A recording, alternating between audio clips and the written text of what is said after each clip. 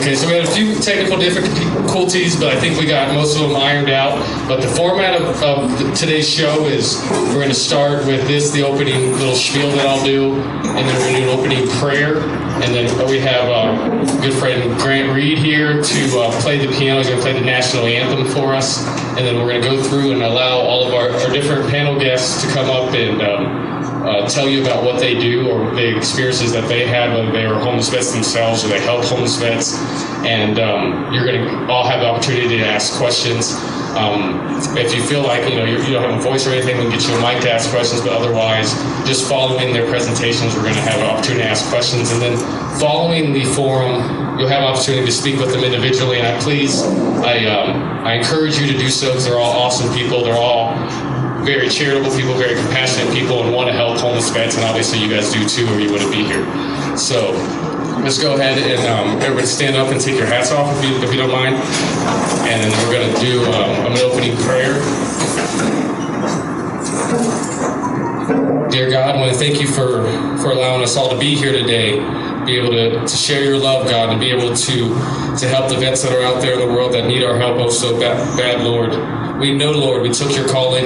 We heard that there are vets out there that hurt and need our help, and you're going to use us as your vessels to make sure that those vets don't hurt as much as they should. And today, Lord, on this day, Memorial Day, when we remember those people that have died in war, have died by their own hands or other people's hands, and we're going to remember how much we love our brothers and our sisters, that we love as much as the people that are in this room today, Lord. So we thank you, Lord, for allowing us to continue to have the blessings that you give us every day. In your Son's name we pray. Amen. All right, take it away, my man.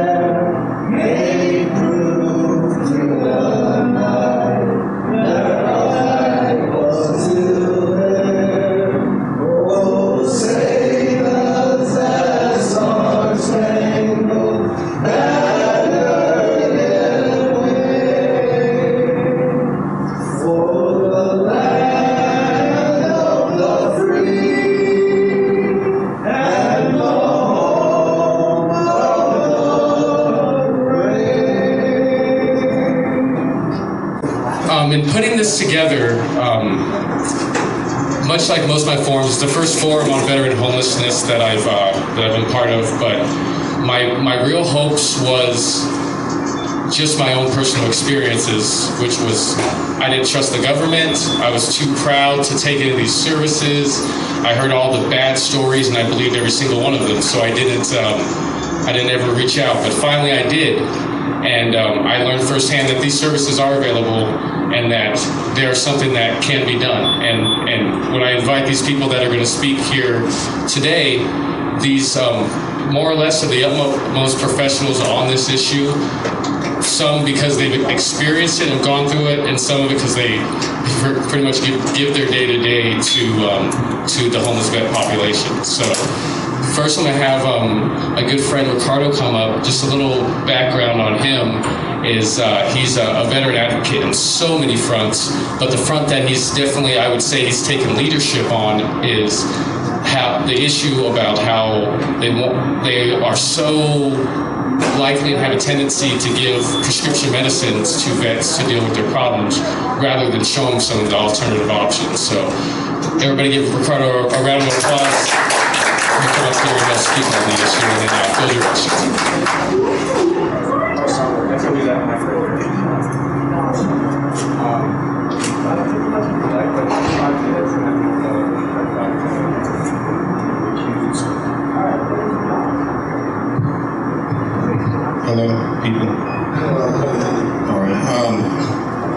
pleasure to be here with you guys today on Memorial Day 2017. Obviously a special day for us in the military community where we remember those that we lost, those that we served with, those that we continue to lose on a daily basis. 22 a day at a low ball estimate, based off of incomplete data provided by the VA. You mentioned hurt in your opening remarks, prayer. I'd like to touch on that a little bit if I can while you're here. And also, obviously, the medication piece of it, the services. So, hurt. We all have hurt. Veterans, civilian alike. That's something that's universal. It's not unique to the veteran population. It's something that we can hopefully empathize with when we see another human being going through some traumatic event in their lives. Within the veteran community, obviously we have a unique bond in the sense that we're a melting pot in our society, or a microcosm of our society.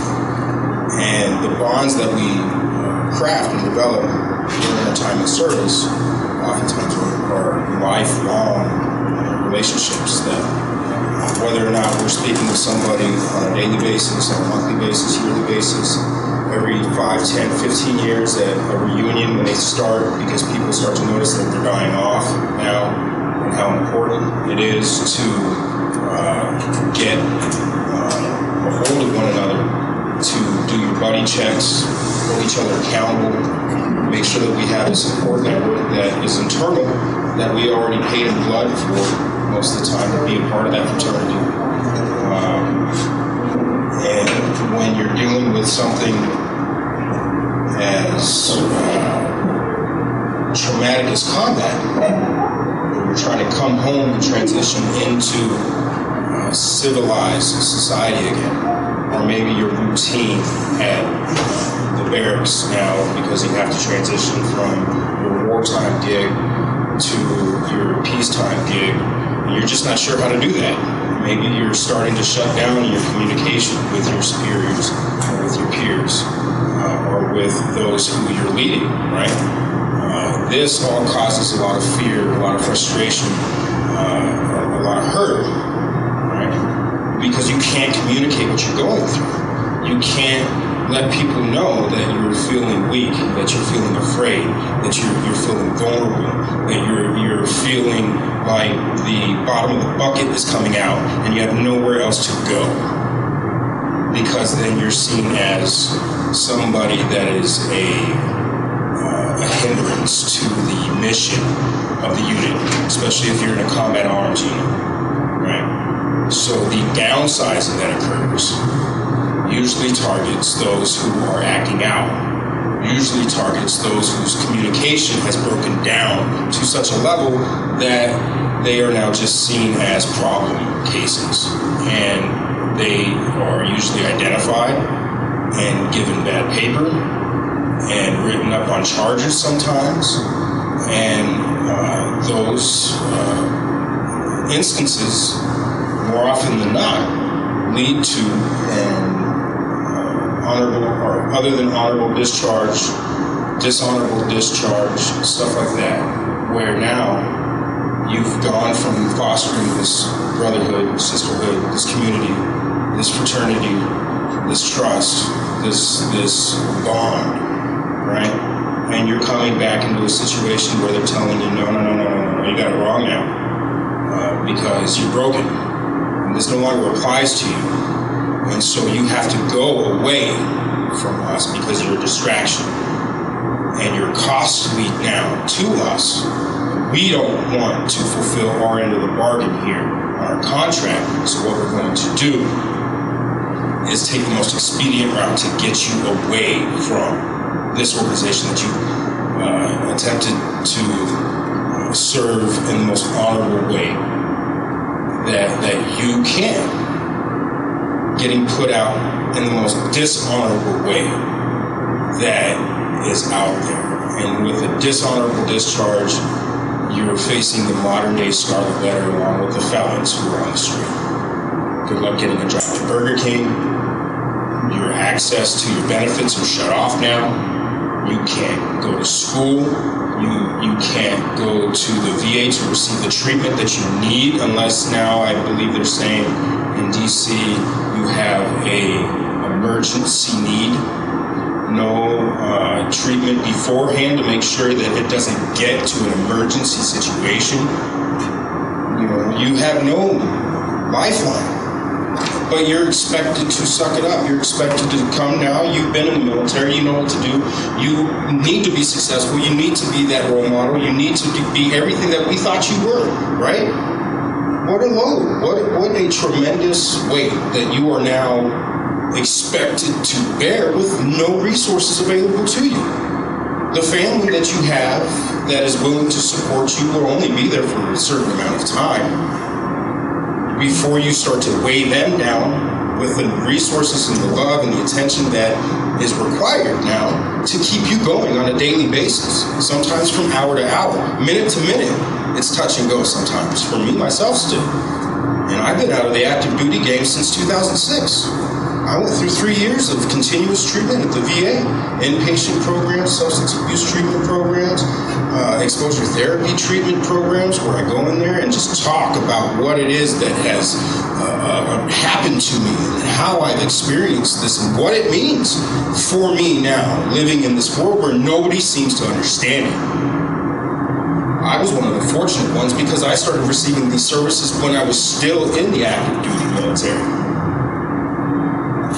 Because I was able to address a situation that was popping off red flags everywhere. And my loved ones started to look at me and say, what is wrong with you? What are you doing? Why are you acting this way? Why are you so angry? Why don't you get it that we're here for you and that we have resources and services for you? If you only ask, why are you taking it out on us when we're here to just care for you? We want to help you, but we don't understand how. And so that communication breakdown then happens on both levels now. And nobody's taking accountability from the military because now you're somebody else's problem. Maybe we gave you ACAP, maybe we told you how to out-process in a successful manner, but more often than not, if you're facing bad paper and bad discharge, you're not receiving any of those services. Maybe you're in the break. Maybe you're on convalescent leave, like I was provided. You know, you just get away, go home, figure it out, wait for your orders, come back and clear when you can. We'll do what we can to get you out of here post-haste. Stay away. If you're lucky enough, like I was, to start to receive those services and resources where you can start to get those issues off your chest now, and you can start to discuss the ways that you feel let down by a system that you were willing to give your all to for ideals that now seem not to apply to you. Who went off and fought for them? I can't medicate myself with cannabis because it's federally illegal. But yet, I can get all the pills that I want from the VA, and I don't even have to leave my home to get them. They can send them to me to my mailbox. I can sign for them, if that's even required anymore. And I can go back in my PJs with my hair all done, disheveled, and not leaving the home for a week, 2 weeks, a month, whatever the fuck. Excuse my language, I'm sorry, there's a child here. I get emotional, I get carried away. This is a raw nerve for me. But I can't have an open, honest, and free discussion with the people I'm being told are here to help me. Every time I go into the VA doctor, I have to re-explain why I'm here. I have to go over my paperwork again and let them know why I am here to see them. Because they don't care enough to look through my records, to bring themselves up to speed, to address me in the appropriate manner, to maximize the time that we have together. Which, if you're going to the VA, they get you in 15 minutes late and try to get you out 5 minutes early. To go in there and spend 15, 20 minutes regurgitating old things with somebody that, you know, now is supposed to know you after a year, 2 years, 3 years, 4 years, gets old. And this is for somebody that's receiving those services. So when you're out on the streets, you have no lifeline, you have no ability to latch on to anything, what is the most expected outcome? You're living on the street. You're doing everything that you can to maybe get a tent, man, and go, and that's luxury living. If you can find a tent, get a space where nobody's messing with you. Maybe find some place that is offering services or resources that provide you with maybe a fresh t-shirt, maybe a haircut. These are the types of things that these veterans are beyond emotional to receive. Thank you so much for caring. Thank you so much for acknowledging. These people that we say are our heroes, these people that we say are the most prided citizens in our community, that we honor in such a way every year, and we tell them, we honor your service to our country. Thank you for serving us. Thank you for the freedoms that you provide for us. That's some selfish shit. That's some self-serving, it's nonsense. Because if we really cared, we'd be out there every weekend, we'd be out there every day trying to make sure that these individuals who put their lives on the line, who went out there and sacrificed so much so that we could sit here on our fat asses and go to the mall, and we could sit here and talk about the latest outrage with the Starbucks and their stupid unicorn drink and all this other shit that doesn't matter. It doesn't matter. I don't care about your long line. I don't care about how long it took you to get to work. I don't care about how long it took you to get to soccer practice. I don't care. Because there's people out now that are dying on a daily basis who just want somebody to acknowledge their presence here. You're worried about a line? You're worried about being inconvenienced? Good. Maybe we should bump that up a little bit and make it so you're right uncomfortable. Because it seems to me that's the only thing that's going to work. That's the only thing that's been proven to work. That's why the work that these gentlemen are doing has been so effective, because they're not taking it anymore. They're saying this is what we require. How about that? These are necessities here that we are coming to collect on. Because we signed a contract, and we're not going to let you get out of it. How about that? That's where I'm at. I know that there's a lot of other individuals that are out there who are of my mind, who are no longer willing to accept the status quo, who are putting their foot down and saying enough is enough. No, we're not going to let you treat us like that. We're not going to let you treat them like that. I don't care if we're over here living and able to go to the movies every night and go to the club and do this, all these nice things that are nice, but this isn't what makes us great.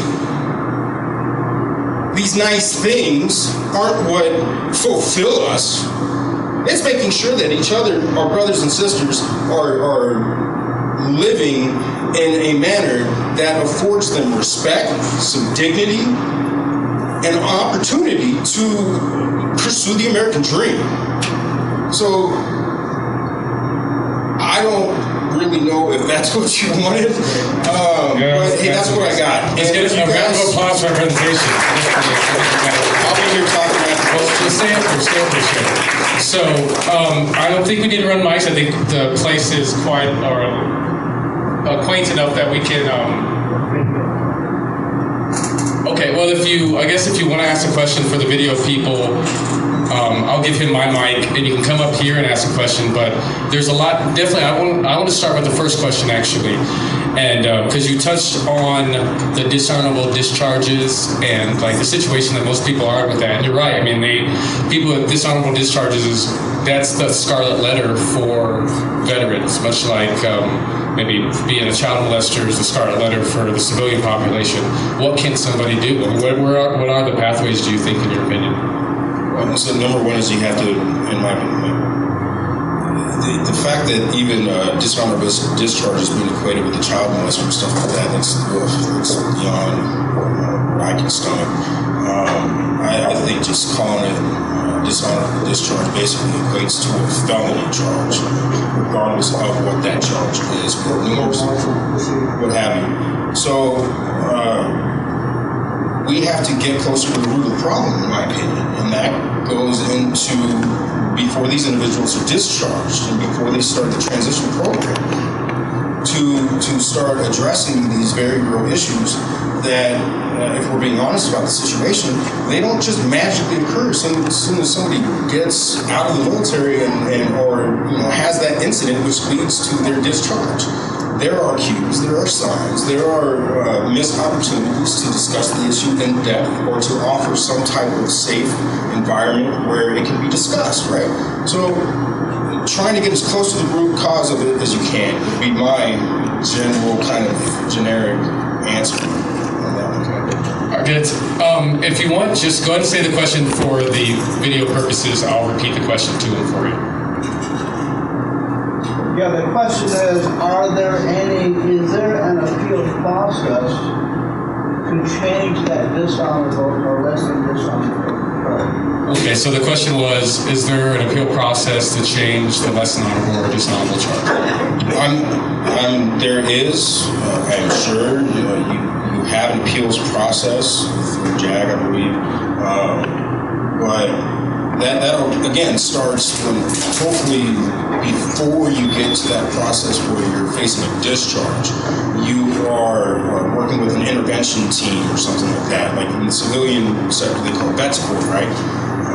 So that you start to work on those issues, and if there is an inevitable discharge that is to happen, you are making sure that it is appropriate to the infraction, right, or the whatever has happened to cause this series of events to start to unfold. So once you're already out, though, there's discussion right now, especially with the recent funding bill that just is going up the pipe, on what to do with these individuals who are receiving these bad discharges, because they're a significant percentage of the population.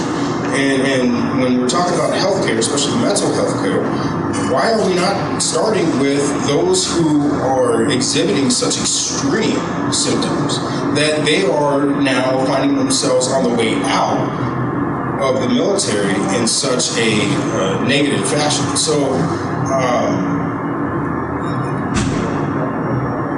I think we need to apply more pressure on our elected officials to address these types of issues and to hold them accountable for the way that they treat our brothers and sisters, our sons and daughters, while they are in the care of the government. They can't just continue to take them, use them up, and spit them out, and say now they're your problem.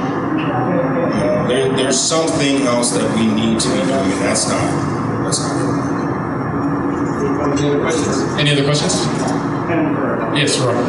So you said you were active service and whatever, I think you're free service. How is alternative medicine helped your PTSD symptoms show? The question is, how did alternative medicine help with this PTSD and the other ailments you may have incurred during active duty? Sleep is the number one thing that I would acknowledge as being the most beneficial result that I have experienced through my use of cannabis. Sleep, it affects so much. Your attitude, your energy level, your ability to focus and concentrate, all these things can be directly attributed to sleep. While I was going through my medical board process, I, for the most part, refrained from the use of cannabis.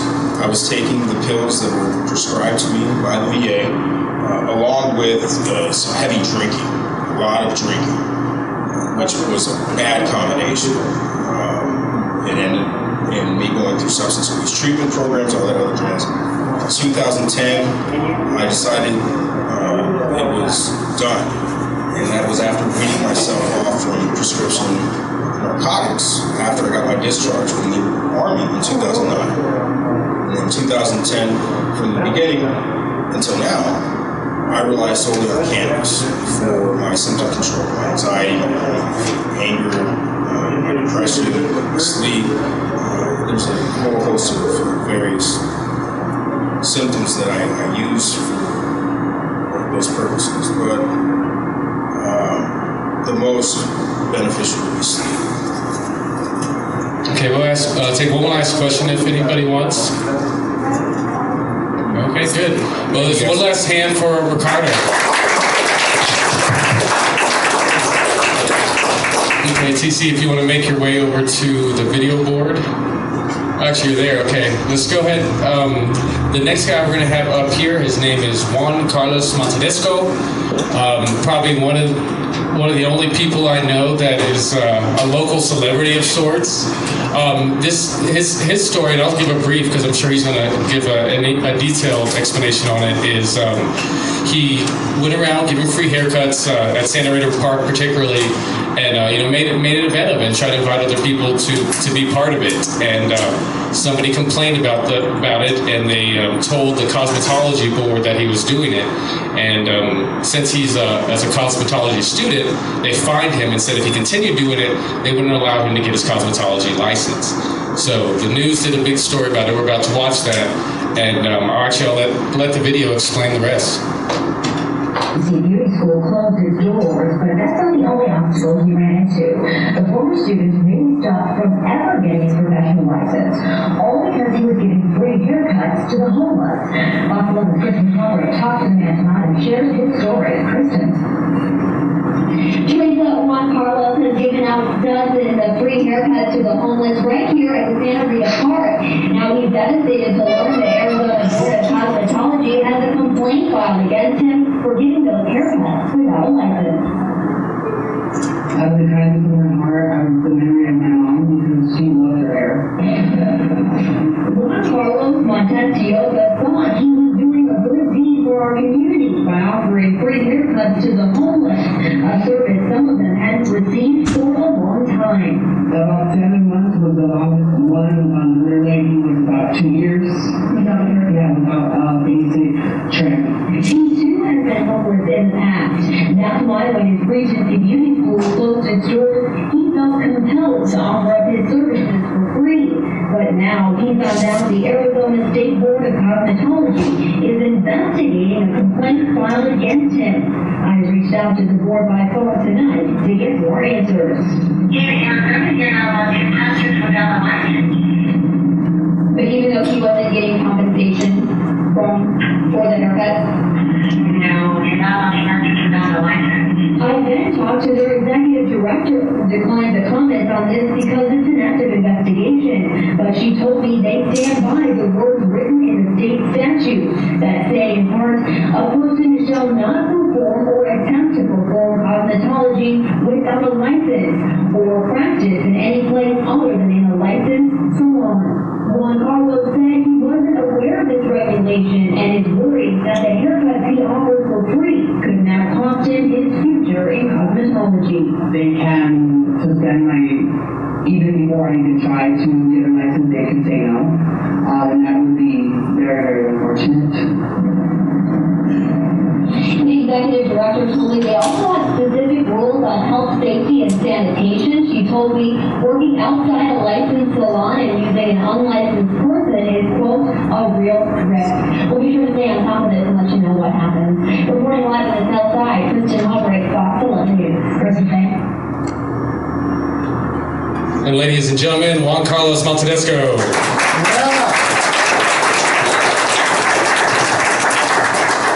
My name is Juan Carlos Montedesco. I am 26 years old and I'm originally from Douglas, Arizona. I initially came to Tucson to study cosmetology about a year ago after my mom passed away. My mom was a real influence in my life, and she got cancer and she lost all her hair. So that's why I came to Tucson to better my life and get an opportunity to help other people as well, because my mom was really big about helping other people. And So I signed up for beauty school at Regency, did really well there, and unfortunately they closed from one day to the next. We got a text message saying that our school was going to be shut down and that we needed to get our stuff the next day. So I was really devastated about that. And about a year ago, I heard about Hope Fest, which is about giving back to our community. Initially, I wanted to become a public health nurse, but due to some choices that I made, wasn't able to. So I started helping out in the community. I started going to the parks as a student, still at Regency, prior to their closing, and did Hope Fest 2016 and helped with haircuts there, and I really liked what I did. I met a mom who had cancer. One of my beauty school friends was just starting out, and she had a friend who had just been diagnosed with it. And so she wasn't emotionally ready to take a client that was suffering from cancer at the time because it was hard. It's a hard topic. It's a hard subject. And so I did her hair and stuff. I cut that woman's hair, and it was amazing. And ever since then, I've just been, I've been going to Santa Rita Park, going to 20 de Agosto. It's crazy because I was telling John a while ago that 20 de Agosto in Spanish is my birthday in English. So August 20th, isn't that crazy? I got a call from the board after my institute closed down from the investigator who told me that I was under investigation because of the fact that I was a student, and apparently I didn't know that we're not allowed to help people for free. We're not allowed to do charity for free. We're not allowed to you're not allowed to cut your child's hair without a license. That's what we found out, and so a lot of moms and a lot of parents were upset. A lot of families, the VOP family, Jon McLane, his family, our community got together and called the board, made phone calls, and governor found out about it. So they had called me and they told me, I told her the truth. I said I helped organize an event. I've been doing this since October of 2016 out in my community, and I know that I don't have a license, but I'm going to school for it, and I have a really big passion for it.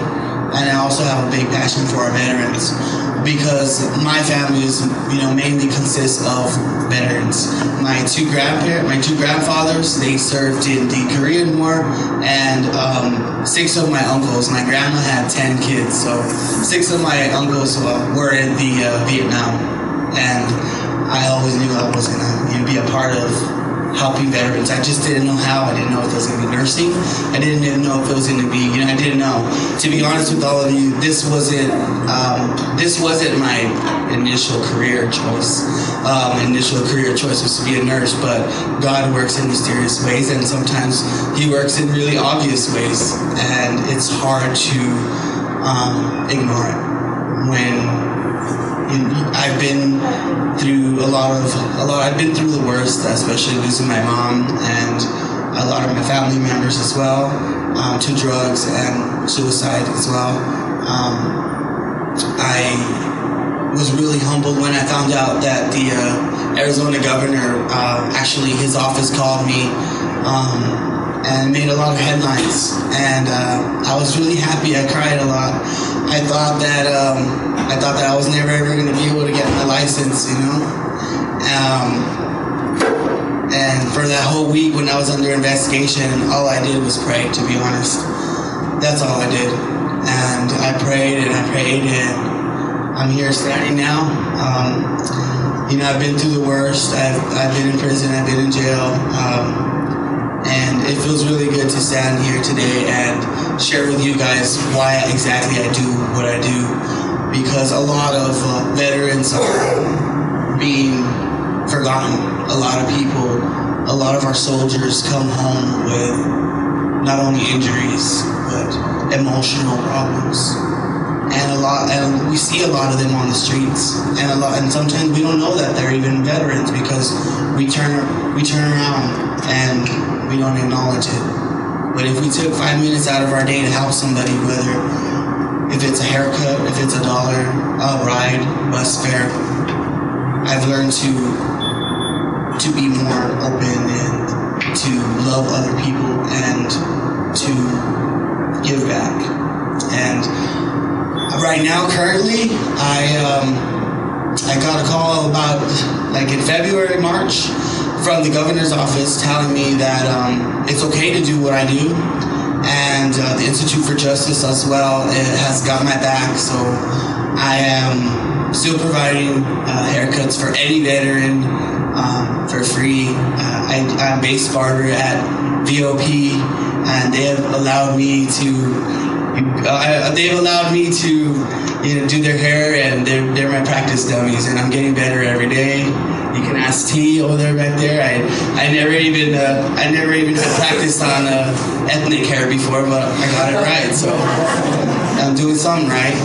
And I want to thank each and every one of you guys for supporting me in my mission and send the veterans my way. I am actually working with Department of Economic Security and local other organizations to help my tuition, which I'm really happy about. I got a letter this weekend, so it looks like my barber school will be fully paid for. I'm really happy about that.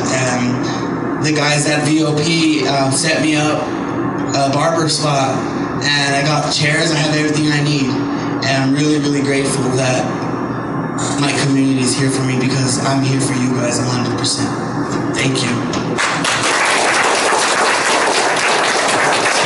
Stay up there. I'm sure people want to ask you questions. I guess, anybody have any questions? I had one in my head, but it jumped out. Nobody have any questions about the amazing story of one thing I did want to say, shortly, like after, like you were saying, the veteran families made phone calls, people made phone calls for you. The governor wrote a letter that was pretty public. It was on Tucson News Now. They did a story about it. So it's really good to see. And I thank you personally for stepping up and putting your neck on the line where a lot of people may not have to kind of iron out this issue, because this is just one of many issues where you're not allowed to give away free stuff. It doesn't make any sense. Today is Memorial Day, and a lot of companies like to give out free haircuts to veterans on Veterans Day and Memorial Day, but I do it every day. So I just want you guys to know that if there's ever a veteran that is in need or family members, come and see me at base. I love you guys. All right, nothing else. Thank you.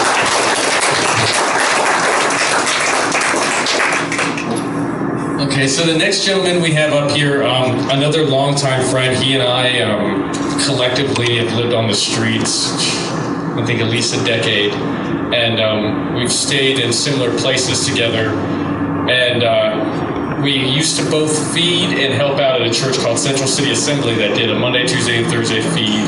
We did a men's shelter behind there with tiny houses, and I and the pastor of that church and a couple other people went and lived on the street for 3 days and did a documentary about it to kind of show what it's really all about. And the moral of the story that the pastor came to was, if he were to sleep anywhere, if his wife kicked him out and he was going to be homeless today, he would go down to one of these locations, probably something just like Bravo Base, or at the time it was Safe Park, where there is a community of people, there is a safe place, because the other options are out in dark alleys and Waskes and places like that, where those are the places that people are being killed. So call my good friend Richard Crouser up to the stage. Everybody give him a hand. Oh yeah, and he's a vet too. He's an Air Force guy, so he didn't work as hard as this Army guy, so we love him nonetheless. Army guys are useless. What about the Marines? Yeah, what's the Air Force and Marines? The Army wouldn't know what to do. Hi, just so you know, I've known John for like 4 years now. I met him at Central City Assembly. I have a total of 5.5 years of being homeless. And when I first became homeless, there was no services. I didn't know anything about anything, where to go get food, where to get services, anything like that. I've had family members in the Air Force, Army, Navy, Marines, all that. And one of the ones that in particular was my dad. When he was discharged from the Air Force, he went 19 years with no services before he even got his first benefit check. So he taught me a valuable lesson about, living a life of what you get. And one of the biggest problems that I see now is, even though there's many services out there for the vets, there's no follow-up on the services. Better to go to the hospital and ask for services, and he'll get it that day, but when he leaves, nobody follows up to find out if he's still getting those services anymore. And I've noticed that day in and day out. Up until I got connected with Kodak a little over a year ago, I didn't get any mental health services. I didn't get any services with meds or anything like that. And now I'm getting the services. I'm getting medication I need. Hopefully, I'll be getting housing at the end of next week. And that leads to getting the surgeries done that I've been waiting for 10 years that I've never gotten yet. When John and I and Pastor Dave went out and did that homeless thing, that was probably the proudest moment of my life right there. Because it showed me that there are caring people out there. You take a pastor of a church. I personally, when he first said he was going to do it, and John asked me if I was going to go, I said yes. I thought, he'll be out there one night, and he'll be on the phone, he'll call his wife and say, come and get me, I can't do this anymore. But when he lasted those 3 days, and we walked in that church on Sunday morning, and we basically reeked. We didn't smell so good, we didn't look so good, but the church accepted us, and everybody was so proud of what we accomplished that day. What I like to see is a group of people get together, and every day these people are out there go out and finding these vets and getting them services they need. It's like, the VA has been broken for a long time. I know John knows that. John's worked for the VA. You hear it on the news about veterans being thrown off and everything else. The thing is if we can just get these veterans out there, get them off the streets, get them the help they need, personally, 5 years ago, a friend of mine, we were sitting having a picnic at a park with a bunch of family members. He was a vet, he got no services. Right in the middle of it, he pulled out a gun and he blew his head off in front of his own family. I was devastated for that. And that, to this day, I think, had the government stepped up and took care of these people who gave their lives, signed up to go out and fight for them, had he got the services then, would he be alive today? Yes, he would. Thank you. Your round of applause for Richard. So I'll start off the questions on this one. So as a homeless vet, what can you say good about the services that are available? Like, I know currently you have a housing voucher because you're a vet. What are the other services that you as a vet been able to utilize where your traditional civilian wouldn't have those same services available to them? Well, all the services I'm getting right now are outsourced. They're not through they're through Kodak. They're the ones who are getting my medical, the ones who get my psychological things done, they're the ones who are taking care of my housing and everything else. I know there are other services out there, and I don't know all the services. I need to get with John to learn about all these services and everything else. Yeah, I think that's pretty much what we're getting to, and I will. And I think you need to allow me to do that more. I'm sorry I have to say that in front of everybody, but if you need a ride, if you need anything, if you need to go to my apartment complex, so we get your apartment complex, call me.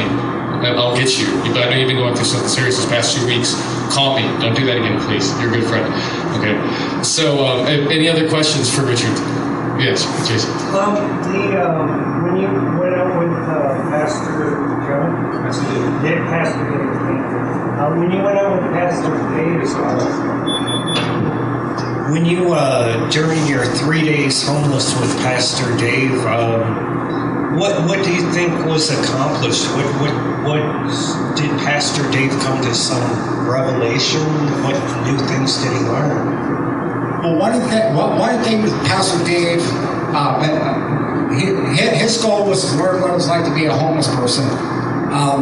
Although he served 10 years or something like that. No, I mean doing feedings and everything else with homeless people. Yeah, it was like 10 years, but he never experienced the fact of being homeless.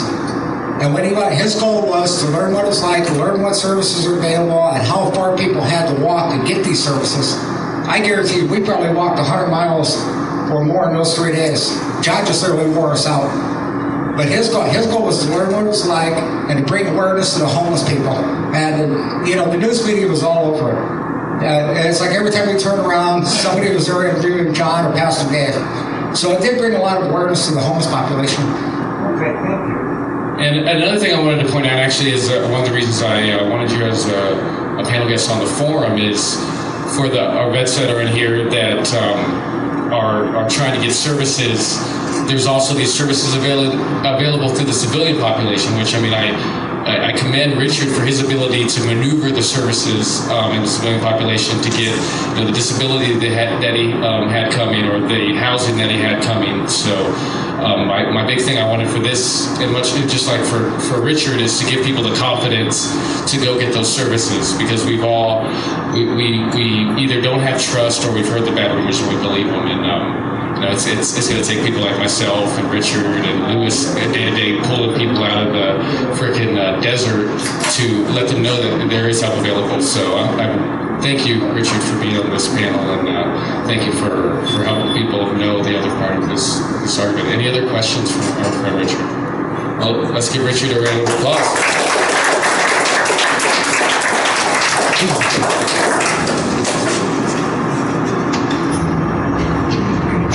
It's a cool morning, late October. People in these tents begin to rise. A passing train, their wake-up call.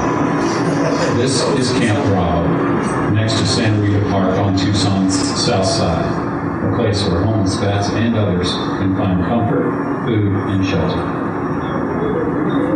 The camp is run by Veterans on Patrol, a program of Walking for the Forgotten Ministries. Leaders of this effort seek out homeless vets and offer safe haven, camaraderie, and a path to support services. Bravo is patrolled round the clock in shifts. Manny was on night watch. This is Calamity. She came in during the night and needed help. I was 101st Airborne. I actually went in as a voice radio operator, but when they found out that I had some pretty extensive medical background, they made me an extra field medic. I jumped out of a perfectly good aircraft with a medical bag and tried to attend to folks that needed help. This is for your immune system. And that's magnesium, C, My name is Martin Marcelak. Everybody here calls me Don. I am the base commander and chief medical officer. So I got to keep things rolling on here. Our mission is to go out and find as many homeless veterans that we can possibly locate, bring them in, and try to transition them from homelessness to housing, get them medical care, things that they've been doing without for so many years. I have to get the make and model of this thing, give the VA a call, and have to get you another minute. We have something here that I never found anywhere else. We have a VA navigator. Somebody who knows the system, knows who to talk to, knows who to call, knows what you need, and he does it. It's not stock, he's just the best there is. I'll call a couple of the mobility places here and see if we can get some spare parts for that one. Absolutely. We should be happy. Camp Bravo, officially known as Bravo Base, is one of several in Arizona, including Camp Alpha in Phoenix, Charlie in Nogales, and Delta south of Fresco. The portable toilets are donated and maintained by Diggins Environmental Services. The land, water, and electricity by HMS Fasteners. Both are local companies sympathetic to their cause. Food, clothing, and other supplies are donated by the public. We've got a lot of really good people out there that are helping us out and keeping us going here. There are around 20 residents on base, mostly vets and a few civilians. Some move on, and others take their place. You can't throw them away. I can't throw them away. Manny Jimenez is 66 years old and has been homeless for more than a year. Somebody needs to take a picture of that. He's been here at Bravo for several months. 4 years of USS Pocahontas, an attack oiler, a tanker with compound guns, arrayed against gas. 3 more years merchant marines, a little merchant seaman, drying up in Arizona. 3 times a week, Manny travels to a VA hospital for treatment. My liver and kidneys are not doing what they're supposed to do. So they hook up a dialysis to it and clean out the blood and return it to me. This I got to pack this up and I can move that. To live here, there are 8 rules they must follow, including no drugs, no alcohol, and no smoking in tents. The third rule is residents need to help around the base on a daily basis. One way they are helping is by maintaining nearby property. Here they remove trash and debris from a trackside ravine. I haven't done any rules or anything yet, so that's a good thing. They work for state duty. They'll have various job tasks assigned to them.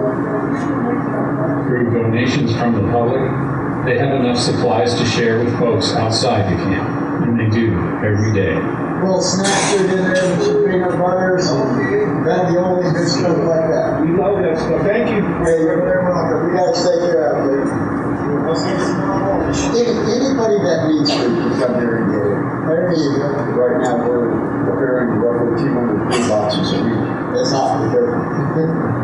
Yeah. Oh yeah. Yeah. Thank you for bringing him over. What began with just a few tents more than a year ago has grown both in size and organization. Camp Bravo has become a refuge for many, but memories of life without shelter or protection are close. For me, it was daily uncertainty, not knowing where you're going to get your next meal, not knowing where you're going to spend the night the next night, where it's going to be safe, not knowing if somebody's going to come up and plug you in the head while you're sleeping and steal what little bit of belongings you have. And they eat up.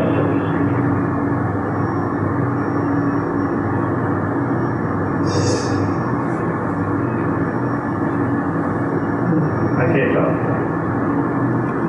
I think the biggest challenge is the guy who yells, get a job. You know, the people who just don't see you, who feel invisible. And this is the most important thing in the world. It's just not to be recognized, not to be acknowledged. People want to see it. We want to protect the person who feels.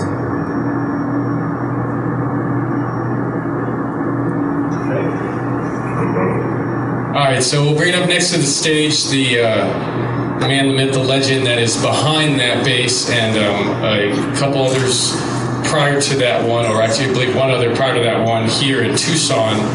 His name is Louis Arthur. He is the founder of Veterans on Patrol and Walking for the Forgotten Ministry. A round of applause for Louis Arthur.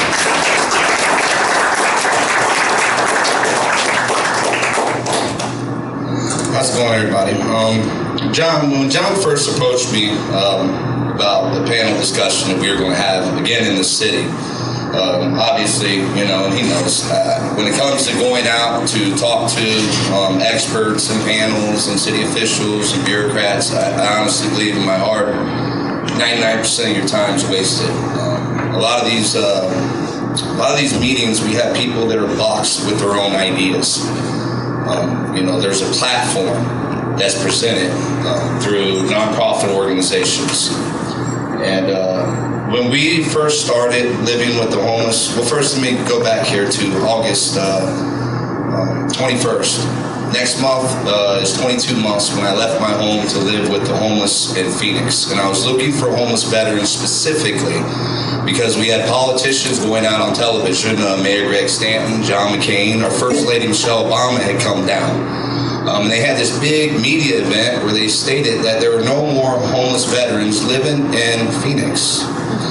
Now, I was living with them on a 22-day walkabout when all of this was being said on the media, and I was literally seeing so many people who could be helped, but there wasn't anyone around them to help them. And living with them was the only way we were ever going to find out how to help them. My approach is unique. I operate the only SSO that's functioning in the nation. It's a self-sacrificing organization, which means our Christian ministry does not take money. You don't tithe to our church. There's no money exchange whatsoever. Removing the money, we removed all the government regulation. We operate under the Good Samaritan law. I violate camping ordinances and public land trespassing laws all the time. There is no law on the books that I believe should be followed if it prevents you from giving someone food, from giving someone medical care, from giving someone a safe place to sleep. I have a lot of radical ideas, and they're radical because it's the exact opposite of what everyone else has been doing. We can sit here and we can blame law enforcement for targeting homeless. We can blame the VA for failing the homeless veterans. We can blame our social service providers out there for not getting out of their offices and actually onto the streets with their outreach teams to find these guys and take care of them. We can blame the city. We can blame our neighbor who's not paying attention. Or we can step up and say, we're going to do the job ourselves.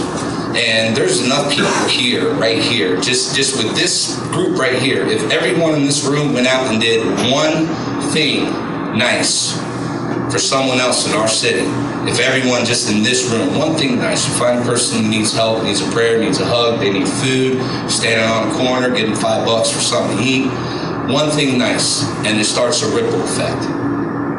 It starts a ripple effect. I don't really want to talk a whole lot about our program other than say if you want to see it in action, go out there. Recently, we modified our program. I built it around our experiences on the ground. So we didn't make a program manual and go out there and execute the manual. We went out there and executed helping people, and then we wrote our program manual. And it's very flexible. Right now, we run the only homeless veteran encampment that's actually ran by homeless veterans. There are no volunteers outside who's not homeless other than myself who has any veto power on that camp.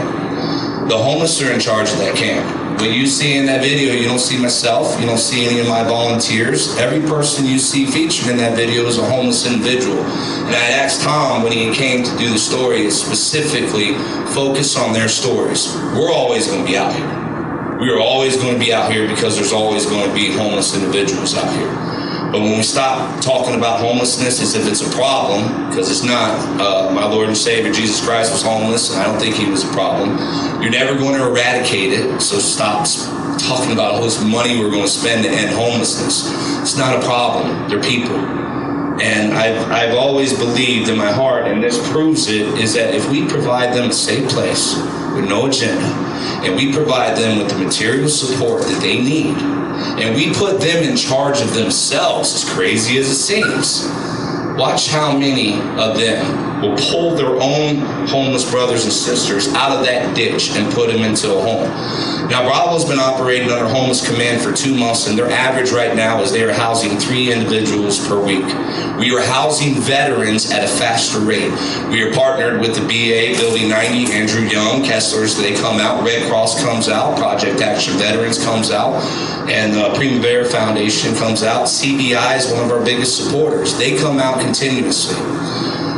So now you have a central hub, and this is a tent city, okay? There are laws all across America right now where they're saying you can't just pitch a tent and make a camp in the city for homeless people. And I don't believe that that's the solution, is to make a law to prevent us from doing something that obviously works. None of this is possible without people, without you. It's not me. It's not my volunteers that have been out here for almost 2 years. It's every single person who actually cared. I have met so many people where I look at their Facebook, for example, and you would see years of political posts. It's left versus right. It's blame Obama. It's blame Bush. It's la la la. I go to so many pages now, and I see families who stopped by and they saw that homeless veteran outside McDonald's, and they took him in and got something to eat. Or they drove furniture over to a vet who just got his apartment. And you don't even have to be a vet. Because one of the biggest kickbacks we have against our program is we take civilians in. But I've always believed you don't go into the homeless community and pick favorites. And a lot of our veterans, their civilian friends out there have been living with them, have been sleeping with them, have struggled to find food with them, have been battling addictions with them. And I don't think separating them is the best way to handle that problem. So Bravo does help civilians. If a civilian comes to our camp and they want to work and work our program, they got to work twice as hard as the veterans, but you're in a pretty good encampment and you have a chance to get off of the streets. I just want to touch one thing, and I think it really hurts our homeless community, and that is the divide and the rift we have between our first responders, our fire department, our EMTs, and our Tucson Police Department officials. It's radical, as some people say, and I understand a lot of people. There are bad cops out there. But there are also cops that pick up your homeless brothers and sisters, and instead of throwing them into your city jail, they're drunk, they're bringing them over to our camp. And we're putting them in our medical unit, and we're letting them sleep off their intoxication. And then when they wake up, we feed them, you need food, clothes, and even if they go back out and do the same thing, they're not going into jail. They're not getting sucked into the system. I've seen changes made within law enforcement community because they've been coming out to the camp and they're meeting and talking to the homeless. And the reason why they're looking at it different is because they're seeing all these citizens that are standing up around us, and we're treating them as if they aren't second-class citizens. And it's an eye-opener. Whereas law enforcement sent out to ticket, fine, and harass, we've been requesting for quite some time right now for the community to step up and ask for the city, why don't we make a Good Samaritan fund? Because I'm going to tell you, I know over 40 officers right now in Tucson Police Department that if you would make a Good Samaritan fund where 51% of their fines from revenue generation, tickets, citations, if they would take 51% of that, put a Good Samaritan fund for that officer, I know police officers who would go out there, pull over that guy with a broken taillight, instead of writing him a ticket, drive him to AutoZone, give him the money he needs to fix that taillight. We don't give law enforcement an opportunity to come into our community because our city continues to use them as bullies. And until we step in and reach out, and they're coming in with clubs, I'm sorry, reach out with a hug sometimes and you'll change their mind. And if we get hit over the head, we're a strong enough community. Veterans on Patrol, I tell everyone, we don't tolerate any law enforcement officer if they're going to go out and target the homeless. It's BS. We faced arrests several times because they were going to bulldoze a camp, and we stood there in front of them and said, you have to arrest us first. And that's not me saying that. There's news media stories of several police standoffs. We're fighting against each other. And we're talking about a problem, which isn't a problem. Because homeless people are not a problem, they're people. When we get that disconnect and we remove it and we start reaching across the aisle, and you'll see Tucson Fire Department just came out, they're doing their blanket drive again. You guys know last winter they came out and we had thousands of blankets, and the law enforcement in this city and the first responders, firefighters, EMTs came out to our camp for an entire week. We're loading their trucks up with all those FEMA blankets that got distributed last winter, okay? They didn't get any media recognition. Okay, there's no one out there saying, hey, look, there's actually police officers and firefighters who care about the homeless, because it's not a good news story. What we want to do is to give them more opportunities to come and help us. And then we want the homeless community to reach out with law enforcement. There are bad neighborhoods where we have women being raped. If the homeless could trust law enforcement, you would have a lot less rapes with the homeless women out there, because they'd be able to go and talk to the law enforcement officer and not fear some type of repercussion. There's certain areas where we're killing ourselves. And if we could just fill those gaps, think outside the box, we can change a lot of lives. We're not going to save everyone. We're not meant to save everyone. But one person at a time. That's what I honestly believe. And I thank every single one, my God first and foremost, for myself, and everyone who served here that are veterans in this building today. I don't celebrate Memorial Day. I have a lot of Gold Star moms. Every family you see represented on these 22 ribbons are veterans we've lost to suicide on this side of the soil. And this isn't a day of celebration for them. For me, it's another day of service. We have our teams right now monitoring Facebook. If we have any veteran in Tucson who's hitting a rabbit hole tonight, it's a hard day for them. We're ready. We'll go out. We'll find them. We'll extract them. We'll get them to our camp. We'll take care of them. And it's everyday service. And that's what we're going to need. That's what we're going to eventually need, is more people that are going to step up and say, I'm going to do this every day. And fortunately for us, we've got a 70% homeless veteran volunteer in our organization, which means 7 out of 10 of my volunteers are homeless, still homeless. So a lot of the people we've housed still come back and volunteer, but I'm talking homeless volunteers for our account, 7 out of 10. And our goal is to continue to give them the tools, the skills, the supplies, whatever they need to lead themselves, because they know how to take better care of themselves, as most of you know, than any of us. I've been living with them for almost 2 years. I still ain't figured them out. I love them to death, but there's just so many different areas in this community that you're never going to figure it out, but you guys can. And you guys can take care of each other. And our goal is to keep finding places. We're looking to establish more camps in cities so we can provide. I've got a platform for the mentally ill. We've got a platform for the domestic violence, the women who are being raped and beaten. And, you know, there's, some of you know, there's a lot of bad stuff that go on in the streets at nighttime. We got a lot of great ideas, but it takes people to put those ideas into practice. So the minute we stop talking about the politicians who are failing us, the law enforcement who are bullying us, the VA who's not treating us right, it doesn't matter. The minute we stop complaining and pointing our fingers at them and start doing and solving the problem ourselves, they're obsolete. They're impotent. The city of Tucson hasn't really been able to move in and hurt Bravo Camp for almost 2 years. And we have a tent city there. There's no permits there. You know, and you have over 300 individuals just in Tucson alone who's transitioned through our camp. They're not always great stories, but understand, we go out and we look for the worst of the worst. I look for chronic homeless veterans who are homeless 10 or more years. I look for the ones with the heaviest addiction problems, be they meth, crack, heroin. I look for the ones that no one else is going to look for. That's what I go out and look for. I look for the hardest people, the ones that have nobody. Because I've been there before. I've been on that street. I've been one of those hard people. And so many people reached out to me and I never grabbed that lifeline. They weren't reaching out to me in a way that could relate to me. I've been able to learn in all the areas of how people couldn't relate to me to find ways that I can relate to those who have no one out there. And there are a bunch of them out there in our city right now. We have veterans that we don't know about, still sleeping on our streets. And when we move past the discussions and asking the city to help us and just go out and take care of them ourselves, that's affecting change. And that means something. And no one can take away that blessing from you. When you give to someone else with no agenda in your heart other than to give and to help, there isn't a pill you can make, there isn't a law you can write, there isn't a program you can fund that is going to achieve what your genuine compassion for that individual will achieve. And if you have any questions about what we do, I'll turn the floor over to you right now. So. A round of applause for this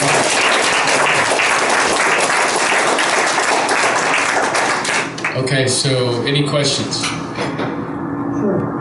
Yes, right. So what about the general homeless people in the camp after help? Are they treated with the same respect as the veterans?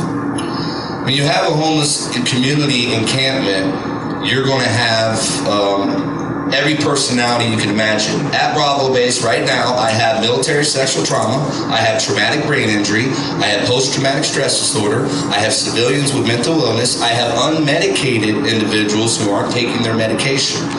Unfortunately, no one's always going to be treated or happy with the treatment they receive when they go to any shelter or any encampment. I'll never be able to change that. But one thing that we always do, and we've done, Tattoo Rob, as most of you know, Robert Anderson, he just fell off again, but everyone gave up on him. And how many times when he was in his drug addiction would he come to our camps and rob and steal? What did we do? When he was ready for help, we helped him. So if an individual comes in and they have a problem and they're not ready to receive help, there's not much we can do.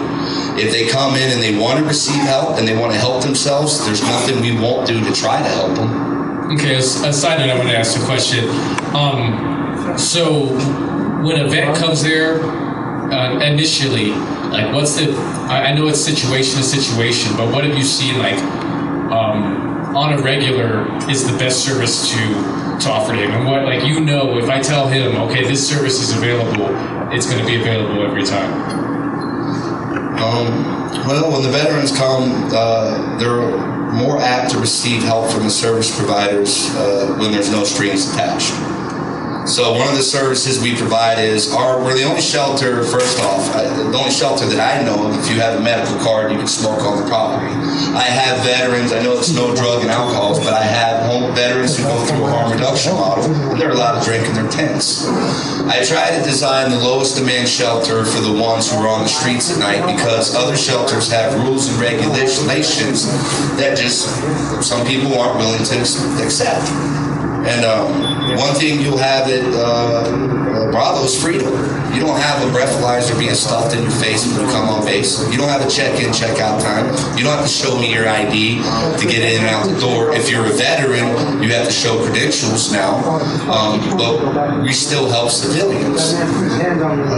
It's just freedom, man. It's no government regulation. When I go and I live with some of these guys out in the deserts and I tell them how great my camp is, you know, I'm not lying. I've got a beautiful camp. When I tell them I don't work for the government, I tell them I don't take money and I don't get paid, I can take away every excuse they've been using for so many years not to get help. And once we get them into the camp, we get them accustomed to a porta-john, to fresh food every day, food, clothing, medical care is provided. We've got 2 top neurologists that provide medical care for free at our camp. We've got a world-renowned acupuncturist. I love Nancy. She's with Acupuncturists Without Borders. We provide medical services for free at our camp. These are all things that a veteran can benefit from going in there. But we're always going to have people who don't like our program. We're always going to have people who didn't get along with other people. We're going after the worst of the worst, as the city sees it. These are the individuals who refuse services. They're nothing but junkies, drug addicts, and criminals. It's the way the city views these individuals. I see people who can do amazing things because if God can take me from what I used to be and do all this stuff through our work, He can do amazing things with every junkie, criminal, nobody that's on the streets right now, according to what the city views them as. And I really believe that. I see it every day. Okay, no other questions. Round of applause for Julie. Actually, but yes. I have a question. I know there's 22 vets today. Just sit back here and tell me about these 22 buildings. Our ministry was started 4.5 years ago. I was doing Greek counseling for moms at the 22. These are Gold Star moms. These are men and women who fought for our country and they came home. And they lost their battle, whether it was the untreated traumatic brain injury, over medication from the VA. It was just somewhere along the line they lost their battle and we failed them. These families right here are always number one in my heart. Today's a hard day for them. Bravo Base is named after Camp Conklin, or it's named Camp Conklin. It's named after Brandon Conklin. Mother is Kyle Barty. She's in North Carolina. She gets up on Facebook every morning to go to that page who's named after her son, whose ribbon's flying on this right here. And she sees people bringing food and water and clothes to homeless veterans. She sees the civilians and the homeless veterans going out in the community and picking up trash and intervening in fights and trying just to keep peace so no one's getting arrested and going to jail. She sees so many good things. But when she wakes up, she sees her son's name, Conklin.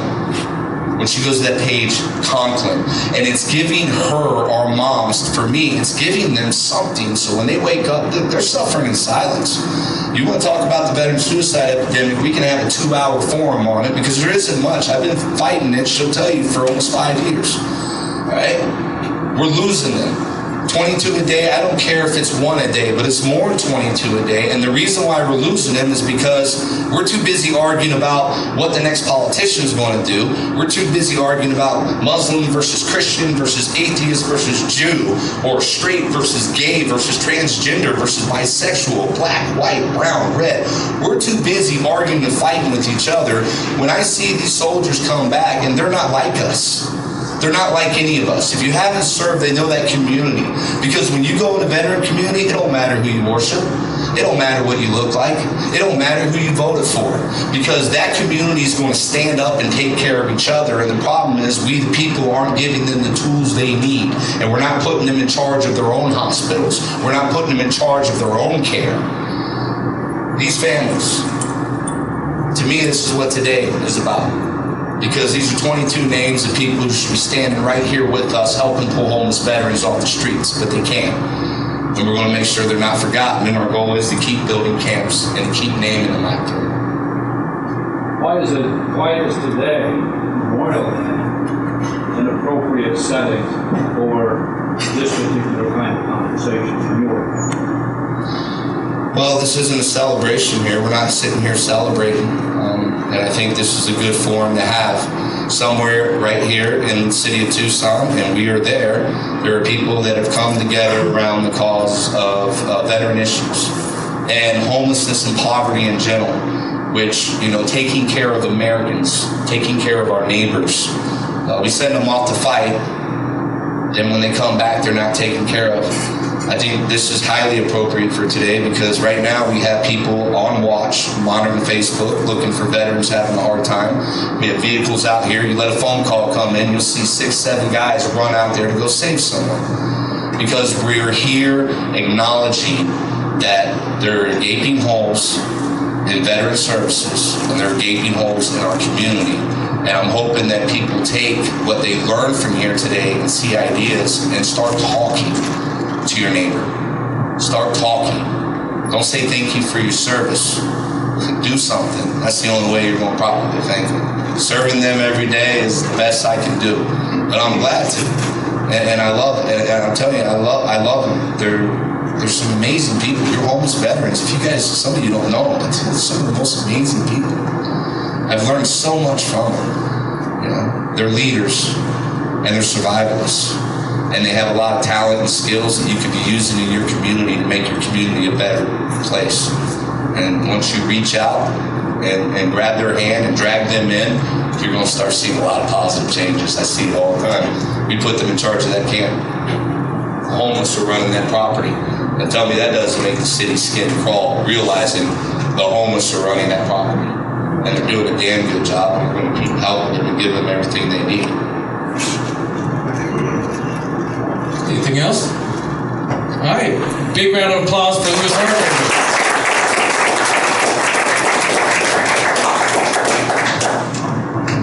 Okay, so actually, we had one other person that's supposed to be here. I'm sure a lot of you know Cliff Wade, his wife Beverly Wade, my apartment manager actually was supposed to be here because she helps a lot of vets. She wasn't able to make it, but I'm going to be your last.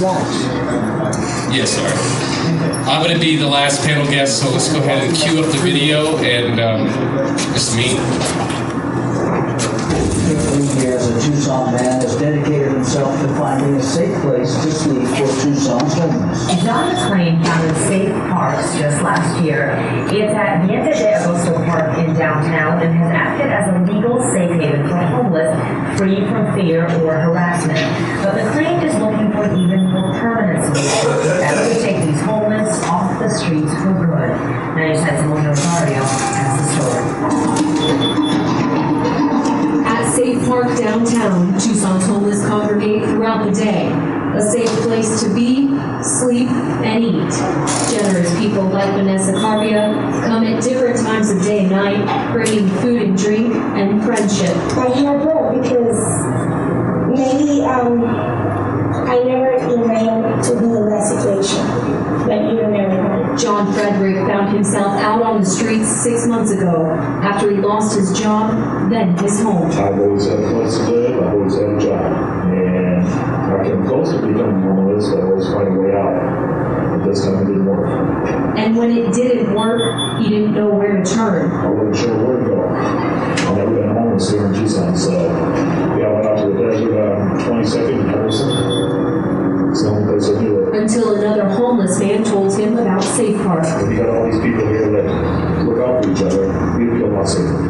Knowing where homeless are allowed to sleep is the first battle.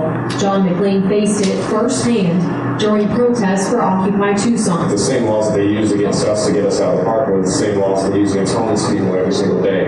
So having seen it, it was either turn a blind eye to it and go back to life as it was before, or actually address the problem so other people in the future won't have to address it. I didn't know it was 6, so I have something else.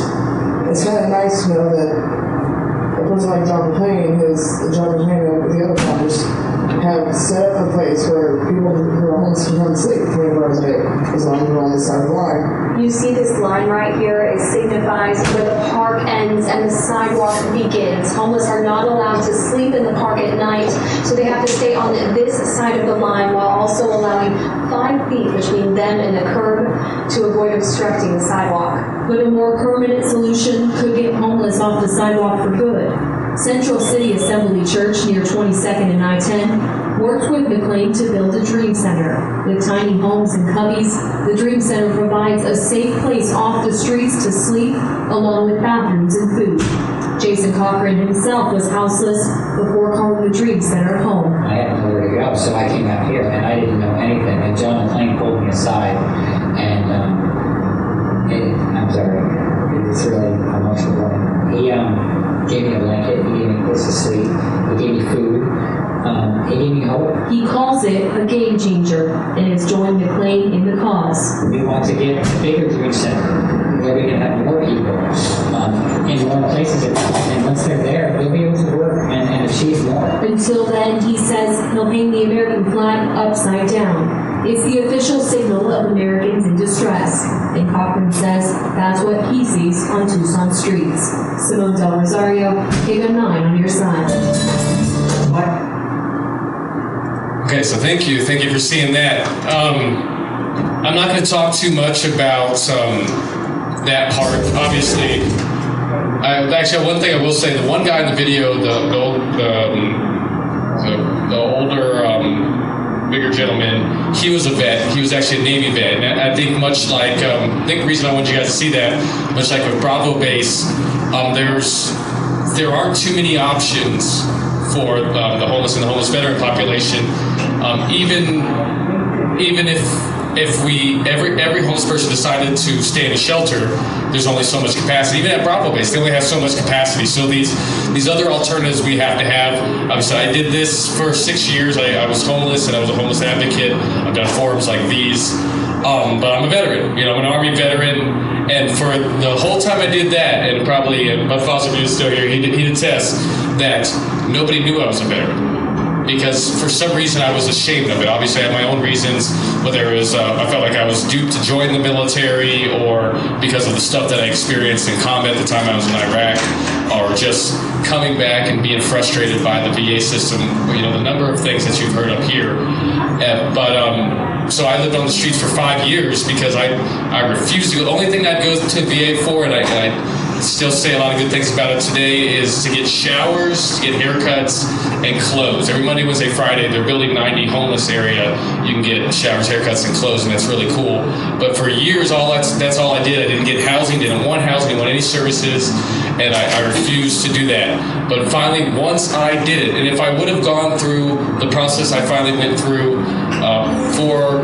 4.5, 5 years sooner, I wouldn't have been probably homeless at all, if not only homeless for a very short amount of time. Because, and I'll tell you my story, I went to Primavera, which is right across the street from the VA, and they have a group called Project Action for Veterans out of there, and they got me a housing voucher. And what that housing voucher does is it pays for your housing, your utilities for up to 3 months. And then from there, they pretty much walked me across the street to the VA, and they got me a Section 8 voucher, which is an indefinite voucher until pretty much your income surpasses $2,500 a month. So it was a step in my life. After not having a place for 5 years, I finally had some place to call home, and the VA helped me with getting a bed, getting furniture. So these services are available. And then from there, I went over to the Disabled American Vets, and they helped me file my paperwork for disability. And it was a very timely process. They denied me twice. They finally accepted me the third time. I didn't get the rating I want, but I did get it. And this is the process, and these are the services that are available to vets. And I mean, granted, luckily I don't have a dishonorable discharge. I am a combat vet. I do have over 2 years of active duty, and these are the little catches that get people sometimes. But there are ways to maneuver around it. And moving forward, I wanted a lot of these people that I have here. This is the future, and I don't know if how many homeless veteran advocates you guys know. I'm sure, Jenny, you know a lot because you're a social service worker yourself, but most of them really aren't in the streets, and they're really not at the forefront, and they're not willing to put their neck out and say some of the stuff that Ricardo said today, or Richard said, that Lewis said. I mean, the honest stuff, and do the hard work. Like, particularly, who do you know out there, I mean, short of the handful of people at 420 Social Club with Dave Croto, that are advocating for veterans to smoke marijuana, that are out there saying it publicly? I mean, it's just not happening. So I thank you for doing that. So unless you guys have any questions, I really didn't want to say much because this wasn't about me. This is about these guys. It's about the services. One thing I will say, you have these little postcards on your desk there. The main reason why I did these events, because these people in the back, they sponsored this event so I could make thousands of these. And these thousands of things, I've made sure they got into vets' hands, because this list of 5 things on the bottom, these are the services that I got that made it so I wasn't homeless anymore. So if you don't have one, please take one and give it to a vet, whether they're homeless or not, because they probably don't even believe these services exist, but they're right here on this paper. So do we have any questions before we leave? No. Well, thank you guys all for being here. I got one. Yes. Yeah. My question is, the veterans, as homeless veterans, our brothers and sisters are powerless because they're invisible.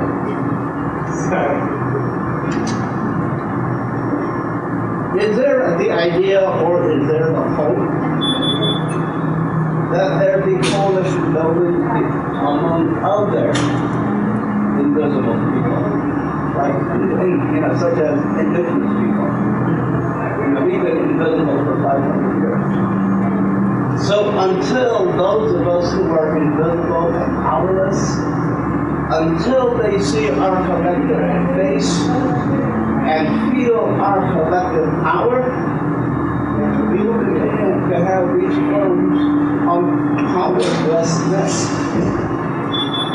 So how do we give ourselves power? Well, I think that those blueprints exist not only throughout modern American history, but you've seen them here at this forum. And I mean, I'm sure you've seen them even in your own communities, where we stopped, like Lewis was saying, we stopped just sitting around and waiting for the government to step up, or waiting for this person to step up, or waiting for this person to start doing it, and we just start doing it. And I want to think that, and there's a lot of things I try to highlight here, these alternative models that exist. There's encampments that people are happy to live at. There's tiny house villages that people are happy to live at. If you gave, you allowed for a piece of desert land for people to just set up tents, people would be happy to live at. So it's just going to be a matter of us as community, as members, citizens of this country, to step up and do these things that we think that need to be done, and be willing to put our necks on the line, regardless of the consequences, within reason.